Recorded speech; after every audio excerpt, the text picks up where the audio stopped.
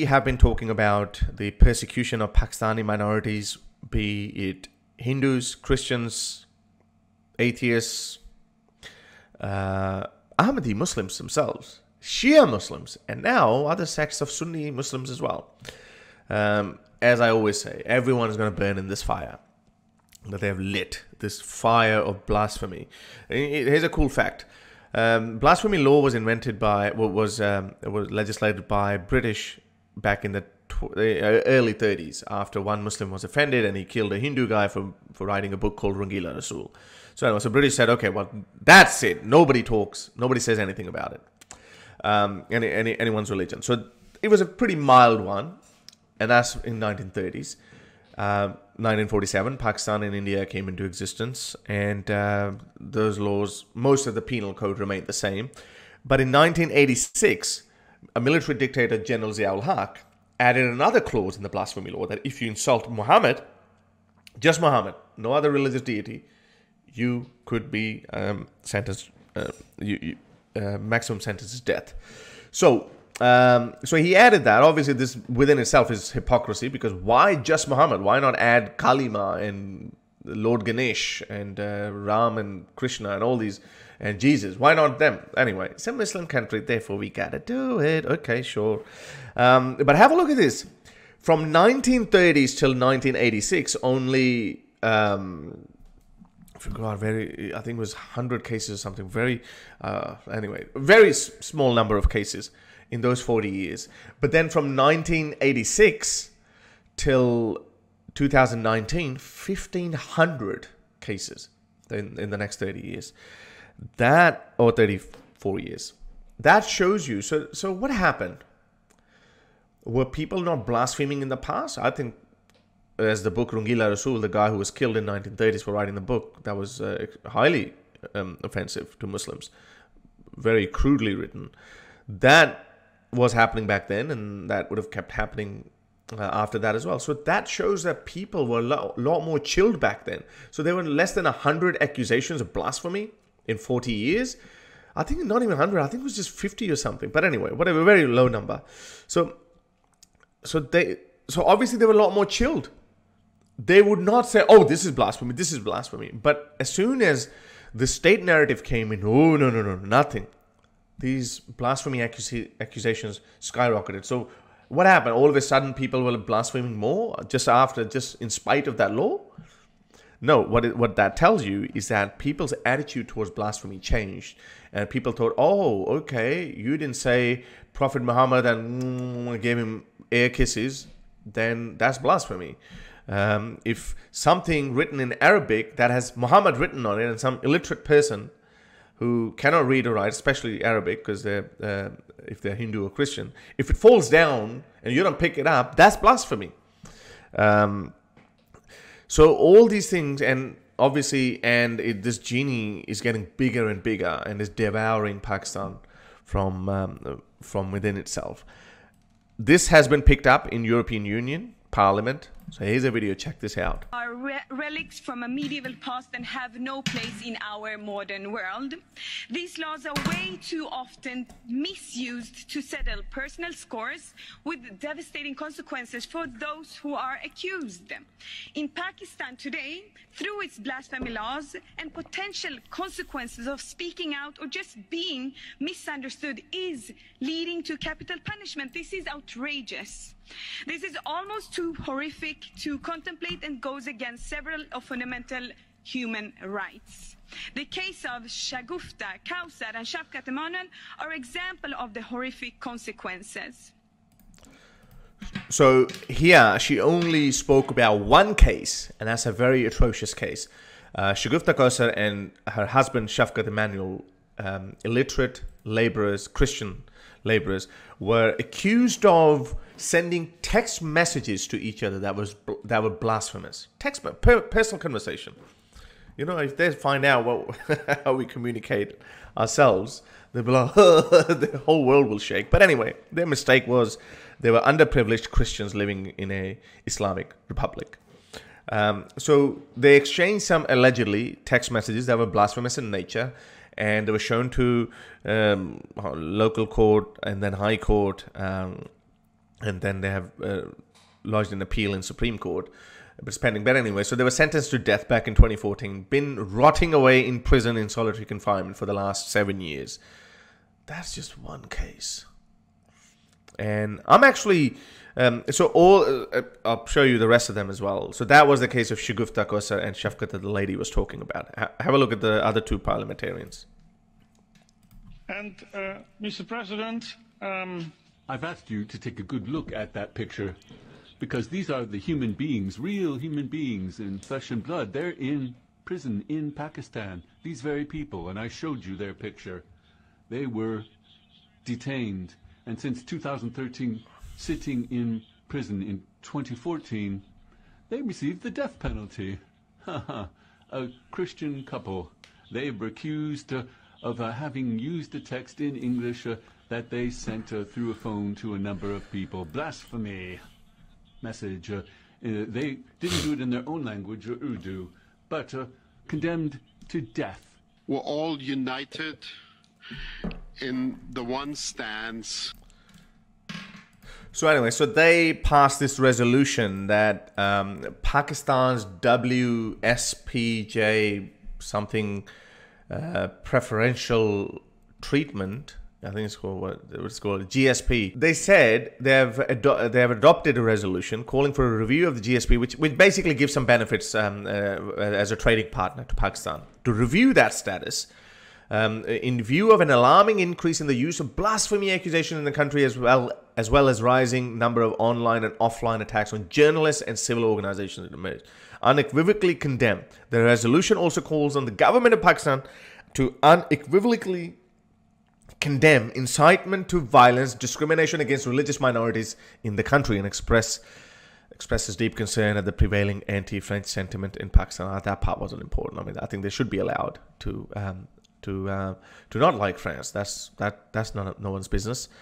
So anyway, so they're saying that they're going to review the Pakistan's eligibility for GSP. So they don't even have that status in the light of current events, and whether there is sufficient reason to initiate a procedure for the temporary withdrawal of this status and the benefits from that come with it, and to report to the European Parliament on this matter as soon as possible. So basically, and I think the resolution was like 140 people said yes, review it, don't give them GSP status, and I think only 3 or 4 people opposed.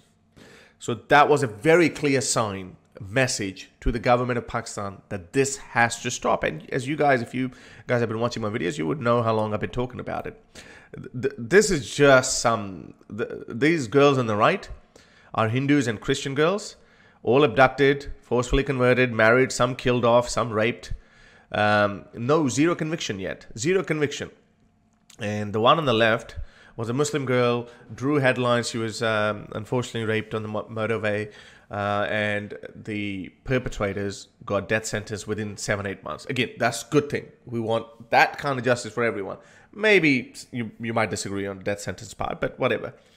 But at least there was some sort of justice. But zero convictions when it comes to minority girls. It's not just blasphemy.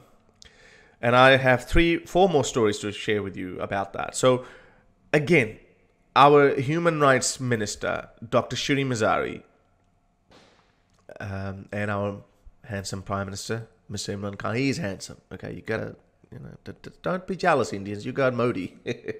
We got Imran Khan. I had to say it. Okay, sorry. Modi Pakistan not gonna like it. Anyway, so our human rights minister, I've always said it's like one of the most useful ministry in Pakistan. Again, she put out a tweet. And that's all she's there for, to put out these ridiculous tweets.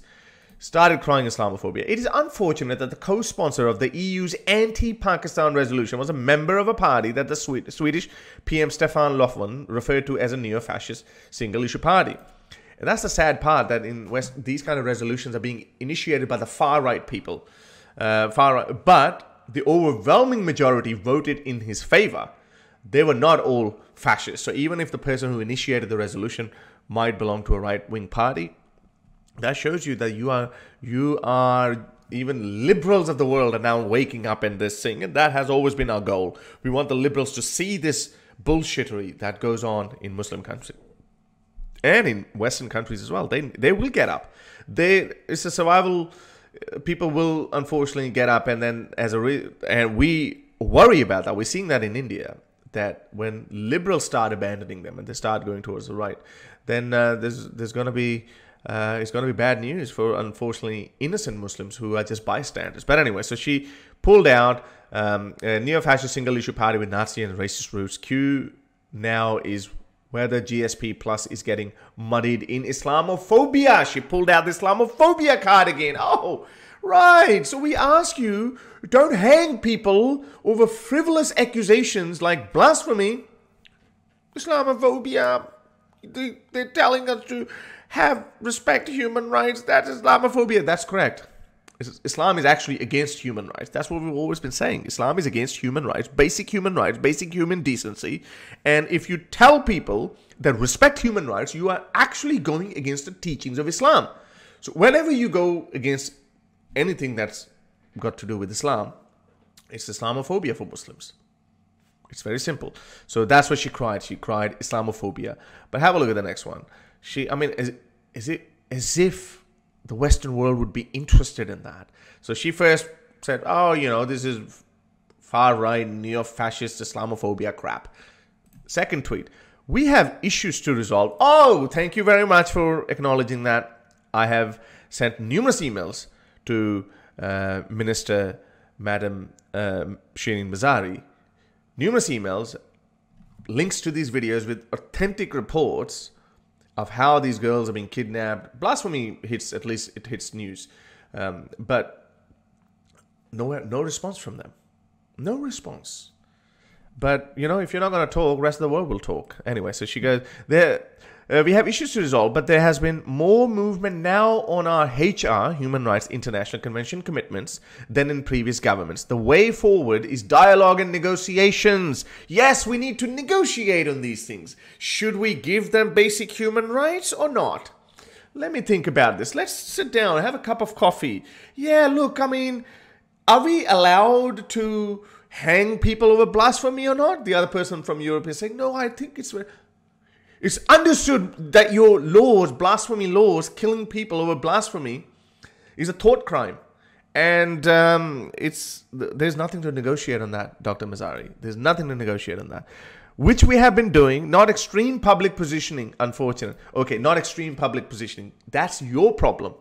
Because we know that if the country that you guys have created, if you say that maybe we should revisit blasphemy laws, we know, whoa, hang on, let's think about it. Salman Taseer. Yes, he was killed by his own bodyguard for uttering the same words back in 2011, that we need to revisit these laws, blasphemy laws. So yes, we know that extreme public positioning, you mean that if you said something, being a human rights minister, this is a bullshit law? So tell your prime minister to stop making Islamist slogans like we're going to turn this into a Medina state, the state of Muhammad. That's exactly what happened in the state of Muhammad. And I'll tell you a couple of stories later on what Muhammad did. In the state of Medina, that's exactly what would happen. If you say anything against Prophet Muhammad, you will get assassinated. That's what Muhammad did. I have a couple of stories from your own sources, by the way. So we have to. This is your problem. This is the monster that you've created. So unfortunately, European Union is now thinking about taking away WSP status, the preferred trade specialized program, whatever that is. They've decided to take that away from you. But furthermore, it's now going to happen with America as well. The entire Western world needs to stand up. But I still see the Western world is not fully committed to it. They only twist the arm of poorer countries, which is, I'll still take it. Don't get me wrong. I'm not going to say that, well, if you can't do that to Saudi Arabia, don't do that to Pakistan either. I wouldn't say that. No, do that to Pakistan. At least Pakistan will mend its ways. At least the lives of minorities in Pakistan will improve. So I'll still do it. But my point is, do that with Saudi Arabia as well. They put Saudi Arabia in the UN's women's right chair. Human rights. I think a month or 2 months after they had Jamal Khashoggi chopped into a million pieces. Yeah, they put Saudi Arabia the head of UN's human rights, and I think they just did something atrocious again. Some really terrible country they put in women's rights, head of women's rights or something. Yeah, that's how bad UN can be. But I understand they want to take everyone with them, and they want to go slowly. Okay, let's wait another 100 years. You guys will evolve. You guys might come into 21st century, but we would have moved on to the 22nd century. Anyway, so I think that's good news. I think that's good news that it happened. To help me produce more videos like these, support me on Patreon or PayPal.